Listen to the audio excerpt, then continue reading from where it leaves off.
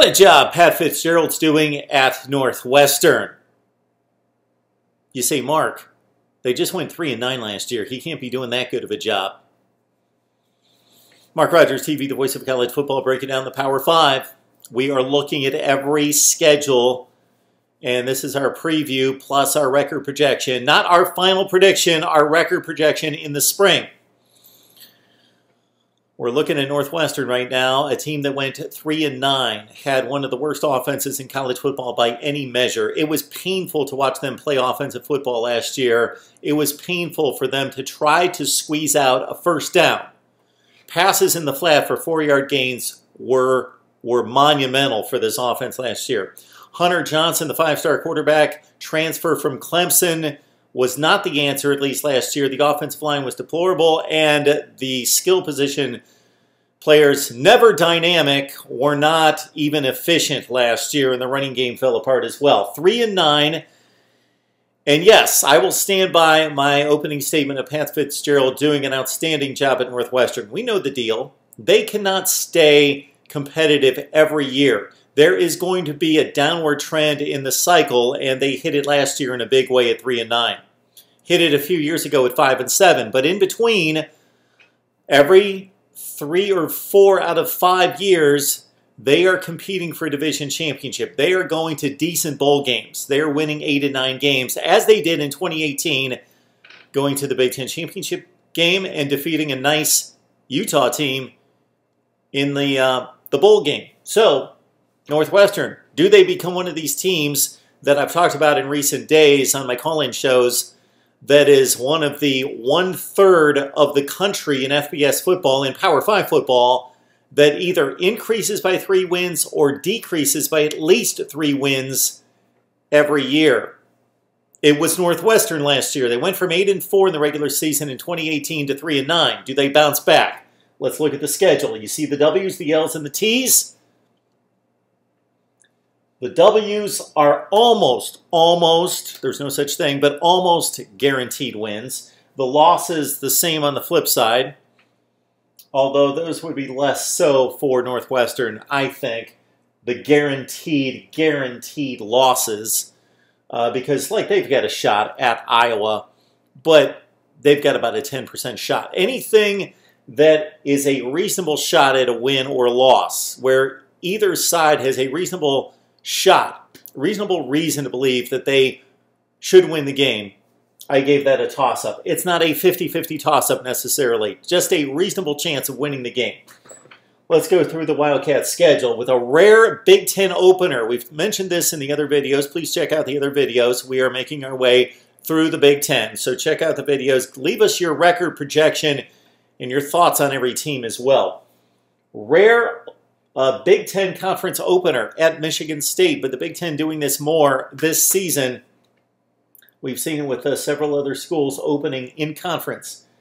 At Michigan State, it's a toss-up. Mel Tucker taking over at Michigan State. Sparty not what they've been under Mark D'Antonio during the front half of his tenure. The non-conference slate for Northwestern, I tend to take it easy on Northwestern, and I shouldn't, because this non-conference schedule is awful, deplorable, embarrassing. It's a shame. They should be ashamed of this non-conference scheduling.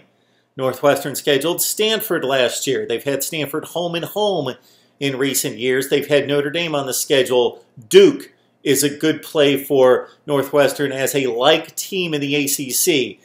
They've taken on some other teams like that in the last 10 or 15 years. Vanderbilt, for example. Those are the kind of teams that they probably should be playing. At least one Power 5. Tulane, Central Michigan. What is this? In November, Morgan State.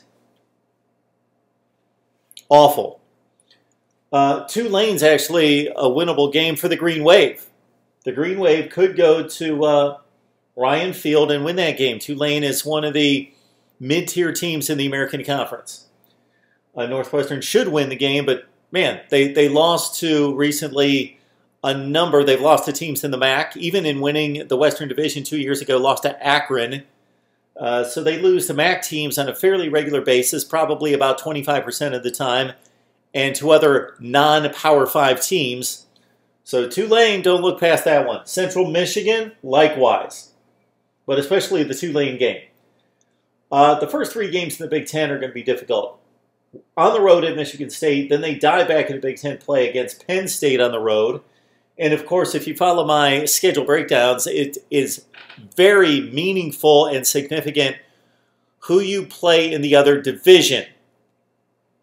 I have broken down Big Ten schedules in the past where it has been a decided advantage or disadvantage for a particular team in who they play in the other division, especially for the Western Division teams that have to play the 3 games versus Eastern Division teams.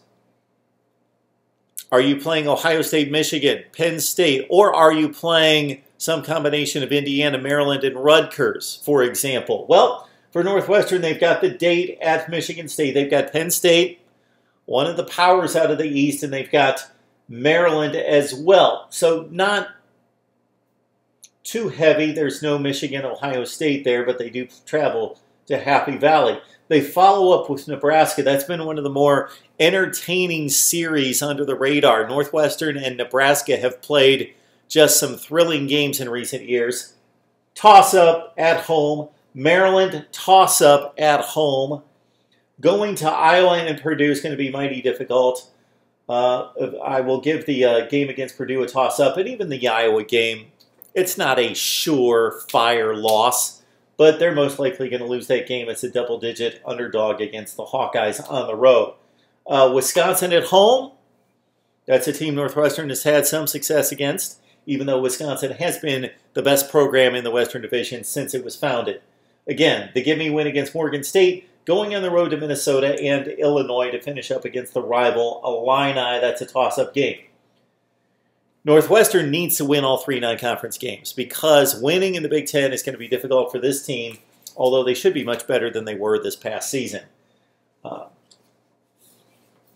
Let's say they beat Maryland and Illinois.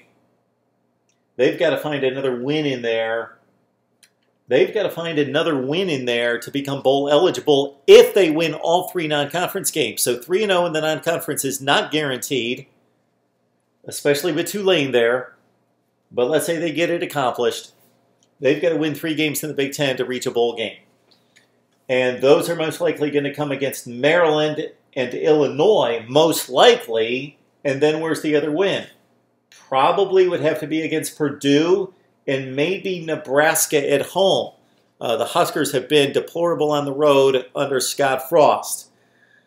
Coming off 3-9, I've got Northwestern improving to 6-6, barely 3-6 in the Big Ten. That is the projection right now for Northwestern football. Please like, comment down below with your record projection. Share the videos out on the social media, and we will see you very soon with more Big Ten Western Division previews.